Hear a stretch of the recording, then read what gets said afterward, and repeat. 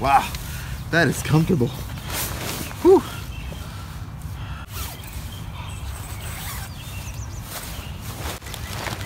Those of you guys who have followed me for long enough know this is not my typical go-to backcountry shelter backpacking setup.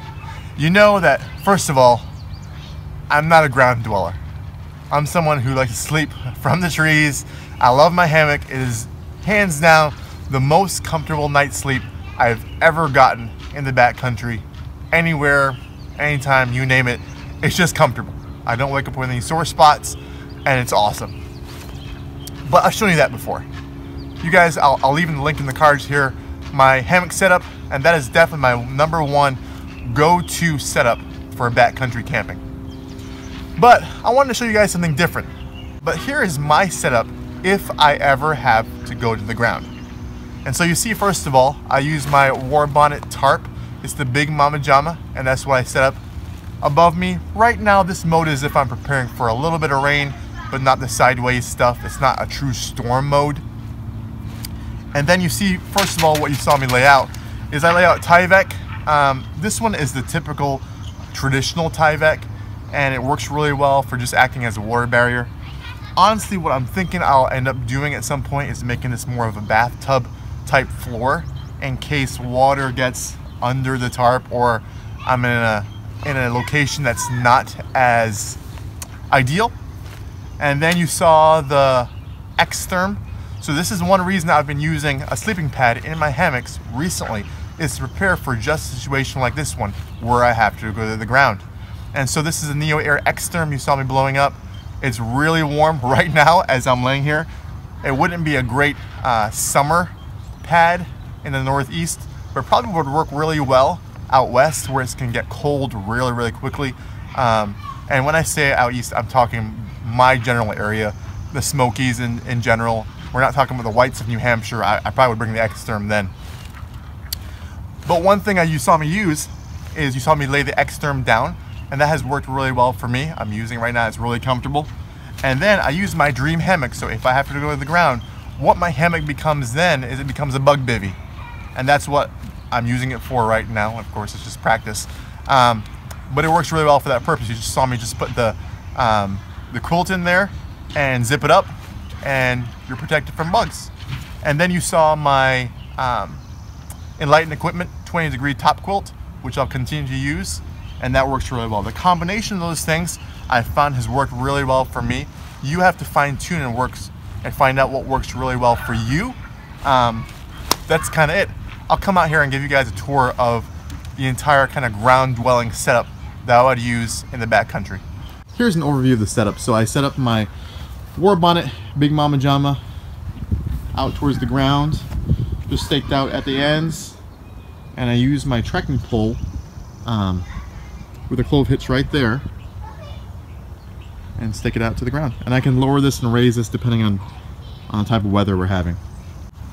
And then on the inside, now that you don't have me fussing around in there, you see what I have is just regular Tyvek, acts as a water barrier, and I have my NeoAir X-Therm right there. The reason I chose that, and it's more for 3-season, is that sometimes if the weather changes really quickly, I want something that will keep me warm no matter what, and this does the job. The NeoAir X-Therm does it's like laying on a heated car seat, and it just reflects so much heat back to you, and it works really well. I've taken it down to about 25 degrees so far, and honestly it has not missed a beat.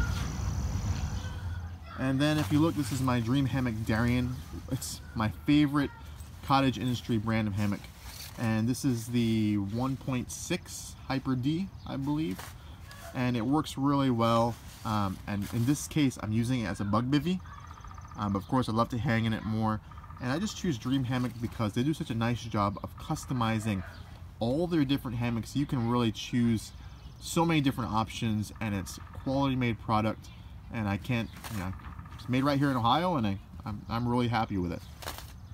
And then of course you see the Enlighten Equipment 20-degree top quilt.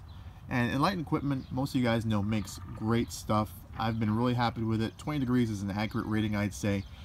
Any lower than that and you start to feel a little bit of chill, but kind of right at 20 I've been comfortable, especially with pairing that with the Xtherm has worked very well for me. Now the only other thing I mentioned I would change is make this Tyvek maybe a bathtub type floor, just in case I was sleeping somewhere that there was standing water, and of course I don't want to get my quilt wet. That's one other change I possibly would make, as well as probably what I could do is stake out the hammock itself so it doesn't move around as much as a bug bivy, but I kind of like to have it kind of loose. But if you're one of those people who kind of like it more staked out and more secure, that's an option, is that you can use the whoopee slings to stake them out and keep the hammock from moving and not have to fuss around in there as much as I did. Alright, so that's it, guys. Hopefully this was helpful for those of you who are thinking about your backcountry sleep system or shelter. There are so many great channels involved in this collaboration, and thanks to Devin from Backcountry Exposure specifically for putting this together. The links are in the description below. Go ahead and check out these channels. If you like what you see, go ahead and subscribe. And I want to encourage you guys to think about your sleep system as multi-purpose and variable and adjustable as possible, because that's what I've tried to think through, and try to think through situations where even though the hammock is by far the most comfortable sleep I've ever had, I want to make sure that if I'm sleeping in the ground that I'm still fairly comfortable as well. And that's why my system is what it is. It's pretty much flexible to fit a lot of different situations and scenarios. So I encourage you to think about that. Thanks for watching, guys. Peace.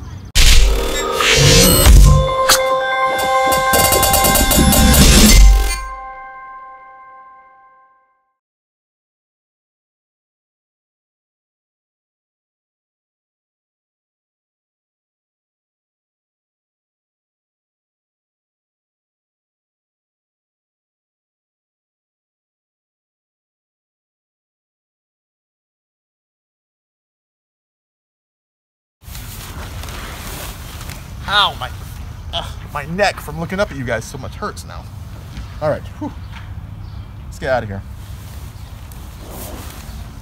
It's like being born. Ugh.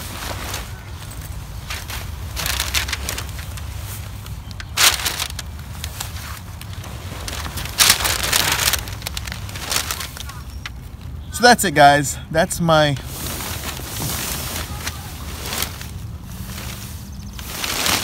I feel like a model doing that.